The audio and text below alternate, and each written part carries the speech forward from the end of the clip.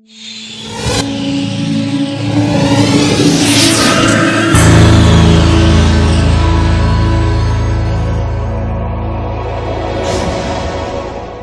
a few weeks after this TEDx session becomes very popular on the internet, and I see no reason why it shouldn't be popular on the internet because of the great talks that we're having right now. Some guy in a tier 2 city in India, by tier 2 I mean Ranchi, Nagpur, Tirunelveli or Trivandrum, sits in front of a computer to access a video, the TEDx talk that we just heard by Mr. Shankar. And he notices, as we all have in the course of surfing the internet and especially viewing YouTube, that there is an advertisement before the actual content begins. And he also notices that, like we all have while browsing YouTube, that the advertisement for some reason is loading faster than the actual content of the video. We've all had an experience with this. So after, and in this case, the advertisement is of an expensive brand of watches promoted by an e-commerce site. It could be a Flipkart, a Myntra, Jabong, whatever. And after viewing this tastefully done ad of a very expensive brand of watches, he then goes on to the actual content where he sees me speaking like this. After 3 seconds, literally after 3 seconds, he watches the ad through its entirety, and he closes the video after that and probably decides to do something else, probably buy that expensive brand of watch. And what has happened here to this guy from this tier 2 city who has a limited bandwidth, his internet connection is not super fast, say as in a metro, has happened to all of us at one point or other during our time surfing YouTube or any other video content on the internet. And the 3-second rule that I'm talking about, I didn't make that number up. According to one website analytics, an analytics company, 3 seconds is all it takes for 40% of internet users to abandon that website that they're browsing and go on to another one. Our attention span is so limited that 3 seconds is all it takes for us to change our mind and say, okay, I'm not going to view Arun today. In fact, I'm going to buy this expensive brand of watches. And it's probably a good decision in hindsight. But at the end of the day, we are here to watch a TEDx session, right? So what has happened here is that the internet, or rather the internet service provider, it could be an Airtel, it could be a Reliance, any company that brings internet through cables to your home, has not been neutral. And this is what I'm going to talk about today, the concept of net neutrality or network neutrality. In this case, the hypothetical example that I've talked about, Flipkart, or the e-commerce site in question, had struck a deal with Airtel or Reliance or whichever company that brought you the internet to say, we will give you a certain amount of money per month, per year, to stream our content faster than the rest, which is to facilitate the streaming of our exclusive content on the internet. The TEDx talk can stream normally, but this is, remember, a tier 2 city which has a limited bandwidth. So as a result, we end up watching the advertisement more because the internet service provider has not been neutral. Now, why is network neutrality a big thing? I hope I was able to relate in a very simplistic way as to how network neutrality affects us in our lives as we are on the internet. And the question is, why is it such a big deal? And it's not just a question of, if you're really persistent about watching this TEDx talk, you will wait. You will wait for more than 3 seconds. You'll probably wait for more than 10 seconds. And you'll watch the entire advertisement as it streams wonderfully well. And then you will watch me speaking like this, but you will watch the entire content. But in an information age, and this is a term that we often use, sometimes misuse, we always claim that we are living in an information age. And what does net neutrality mean to us in an information age? First of all, what do we mean by the term information age? We are probably talking about one period in time, this period in time, where information is more accessible to us than any other moment in the history of mankind. But the question is, are we consumers of information, also masters of the information age? Do we decide what information we should be viewing on the internet? Or is somebody else telling us, implicitly or expressly, as to how we should be viewing what content on the internet. And this information age, let's not be fooled by anything else, it's been possible entirely because of the telecoms revolution. And the internet is the most visible product of the telecoms revolution. If you are not a master of your information, or rather the information that you're seeking out, then what is being shown to us? What I'm going to talk about, or rather what I am talking about in this situation, is how companies are striking deals with internet service providers across the world, not just in India. This is a trend that is happening across the world, where internet service providers are not neutral or do not give equal treatment to the content that flows along through their cables or internet pipelines. So if I'm sitting in Taj Malabar, accessing the 3G service from my smartphone or my tablet, network neutrality means that my Airtel connection or my Reliance connection or my Vodafone connection should stream everything to my 3G service or my tablet without discriminating between content. It shouldn't tell me that expensive brands of watches are the most important thing to buy because they stream faster, while a TEDx session is not that important compared to the expensive brand of watches. So the question is, in an information age, are we being walled in by the great websites of our time? You know, there's not a person here, I'm pretty sure there's not a person here who does not have a Facebook account. There are lots of Twitter users in the audience, I'm sure. And pretty much everyone in this room who has a smartphone probably uses WhatsApp as well. Now, how many of us know for a fact that Facebook has legitimate contractual arrangements with internet service providers to provide free Facebook apps, free Facebook packs, free WhatsApp packs where you pay 36 rupees, I think it's 49 in Kochi or 36 rupees in Kochi, where you get free Facebook access in your 2G or your 3G smartphone connection. If the Airtel or the Reliance connection that connects you to the internet is not being neutral simply because it privileges Facebook or Twitter over quote-unquote normal content of a website, then we have a whole generation of users, especially in India, because more people, as we speak, are being connected to the internet in India than in any geographical location in the world. Who are these people interacting with in the internet?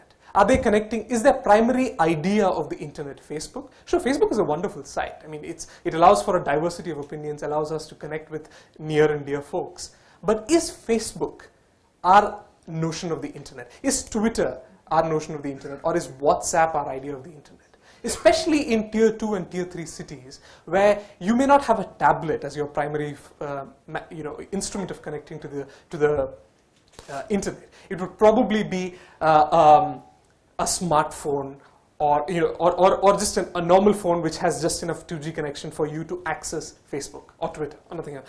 So it's a very important issue in that regard. For instance, WhatsApp today has signed deals with Airtel, Uninor, Reliance Mobile, and Tata Docomo to provide free WhatsApp apps. This is exactly what I told you a few minutes back in terms of paying a certain amount of money, which is nominal, 30 or 40 bucks, but you get free WhatsApp connections to the time taken in you dealing with WhatsApp on your smartphone would be minimal compared to you, say, accessing certainly not a TEDx video in an entirety on a limited smartphone.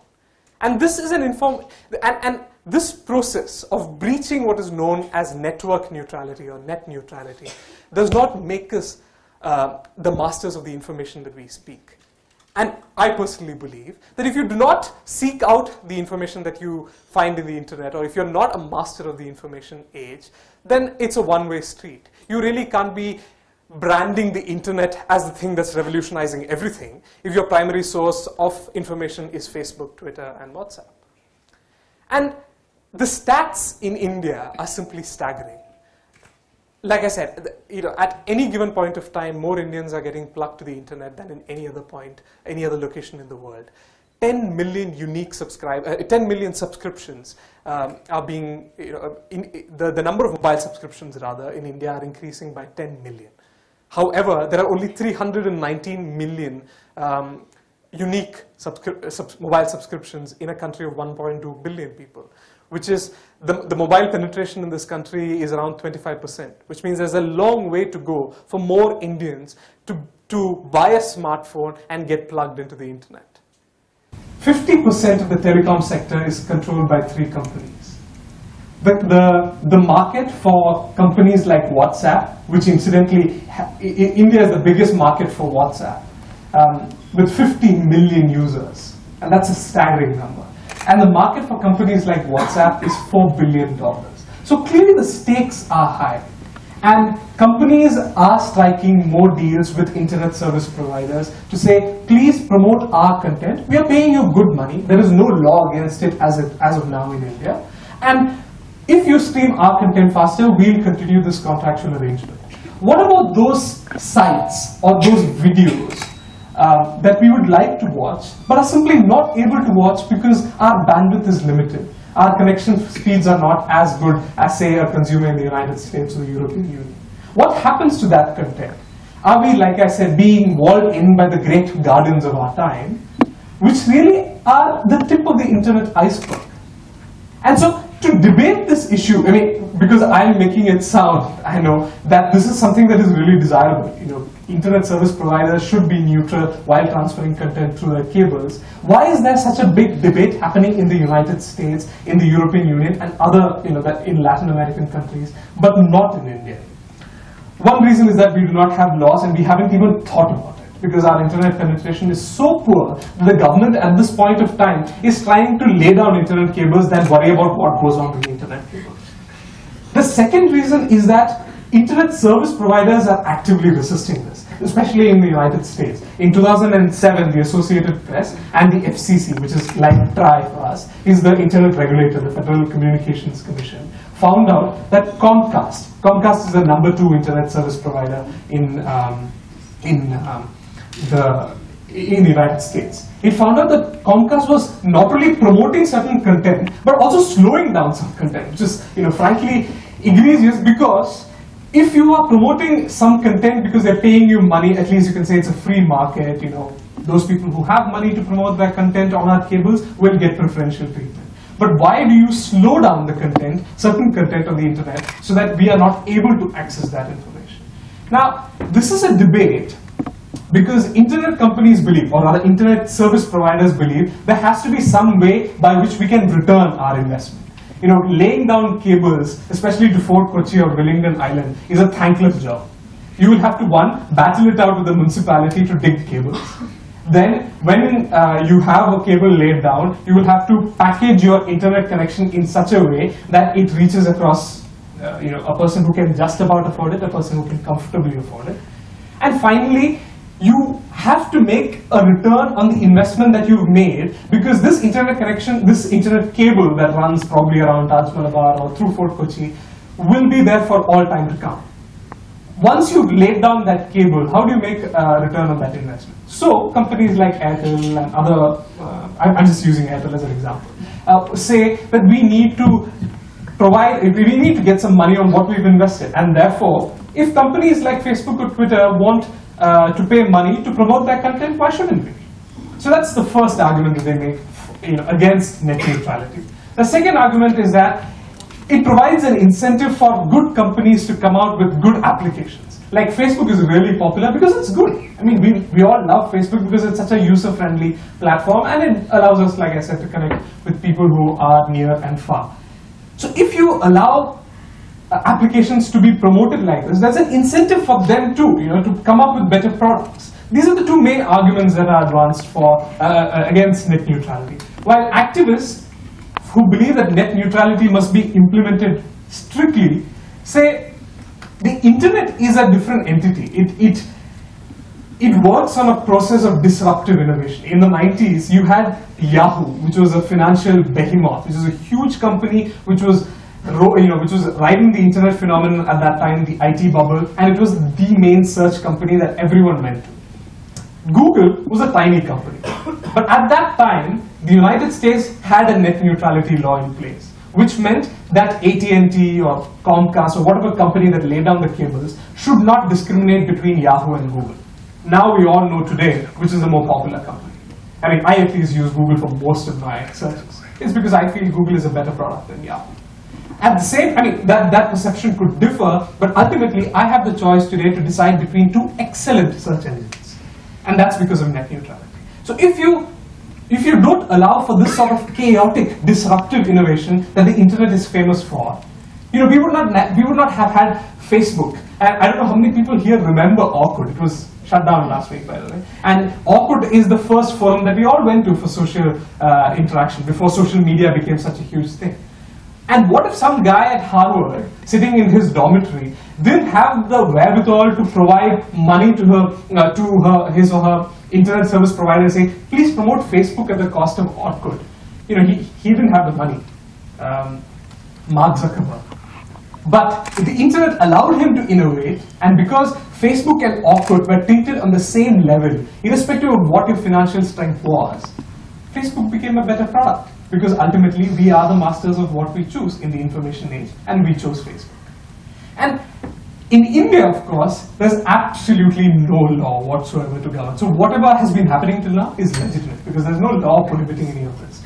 I don't know how many of you would have read the terms and conditions before signing a Wi-Fi agreement with Airtel. I didn't either, but before the TED Talk, I had to do this. So this is the terms and conditions of my Wi-Fi connection back in Delhi with Airtel, and I certainly didn't read all of it, but I did read one paragraph which was pretty interesting, which said that the broadband speed available to customers is the maximum prescribed speed for which the customer is entitled, and Airtel does not hold out any assurance that the said speed shall be maintained at all times, and the same may vary depending on the network congestion, technical reasons, or any other quote-unquote unavoidable circumstances. Now, there are many unavoidable circumstances, including somebody paying you more, which makes me, which leaves me in an unavoidable circumstance to promote that company. So I just illustrated this, and I'm sure there are similar terms and conditions for any internet service provider in India.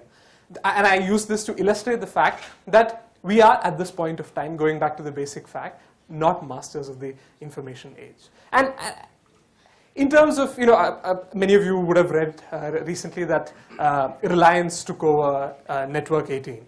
And people were saying, what is going to happen to the future of media because Reliance is such a powerful company. But at the end of the day, Reliance is pretty clear that it's rolling out 4G services. And once 4G services come in, CNN, IBN, or Network 18 apps will be available free. So Reliance effectively controls the medium and the message. And that's a problem. So it's time that we started debating about whether the internet is neutral or not, because I think we should be caring about whose internet is it anyway. Thanks.